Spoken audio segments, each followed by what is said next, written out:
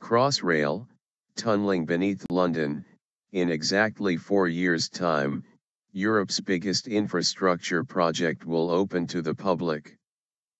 Crossrail is a new railway line running from east to west across London. It sounds simple enough, but this is a project on a scale that echoes the great Brunel himself.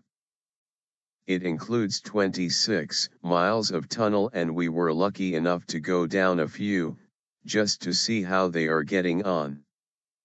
I say lucky. You should try climbing down 50 meters of claustrophobic metal staircase in full safety gear and carrying all the camera kit. The hole we disappeared down will eventually be the new Liverpool Street Crossrail station. Our guide John, a man who also helped build the Channel Tunnel, took us past all the machines, beeping lorries, cherry pickers, and men, away from the lights, down a dark tunnel which eventually just stops.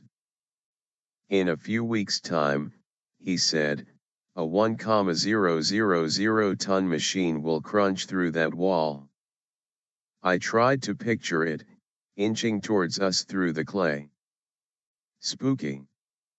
Then when she arrives, they'll put her on some rails, drag her to the other end of the site, and she'll start gouging out the wall at the other end. So you can picture it, they've actually used diggers and sprayed concrete mixed with steel fibers, known as shotcrete, to hollow out most of the stations, and the tunneling machines connect up all the holes. The exceptions are Paddington, Canary Wharf, and Woolwich stations, which are essentially massive concrete boxes sunk into the ground. There are two big engineering problems they've had to overcome. The first is water pressure.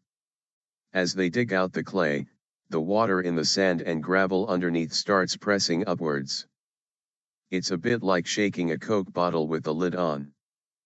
They've had to find a way of relieving that pressure without all the water bursting through.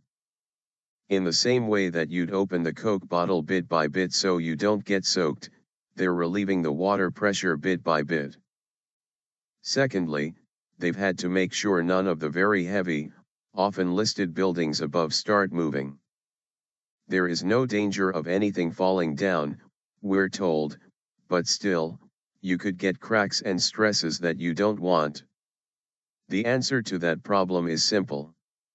They push pipes, about the width of drain pipes, into the ground under the buildings. The pipes have little holes all along them. If a building moves, they are all being monitored 24 hours a day, then they squirt grout, about the thickness of a milkshake, through the pipes. It spills out and pushes the ground back up. We're only talking a millimeter or so. Interestingly, they use a similar technique to keep the tower holding Big Ben upright. It sits right over the Jubilee tube line. In total, 8 tunnel boring machines, each weighing 1,000 tons, are inching under the Capitol. Each contraption is so big that they have a canteen on board for the workers, and they have been named after important women, including the world's first computer programmer, Ada Lovelace, and Phyllis Pearsall, who's credited with inventing London's A to Z. The machine heading towards the spot we were standing at is called Elizabeth. I'm sure you can work out why. Next March, they're going to bring up around 3,000 skeletons from the graveyard at the old Bedlam hospital. The remains will be tested for 2 years, then reburied in consecrated ground. There had been fears about unearthing anthrax and the plague, but they didn't materialize, luckily. They're also bringing up around 30 Roman skulls. 2/3 of the spoil from all that digging is being shipped up to Essex to build Europe's biggest coastal nature reserve.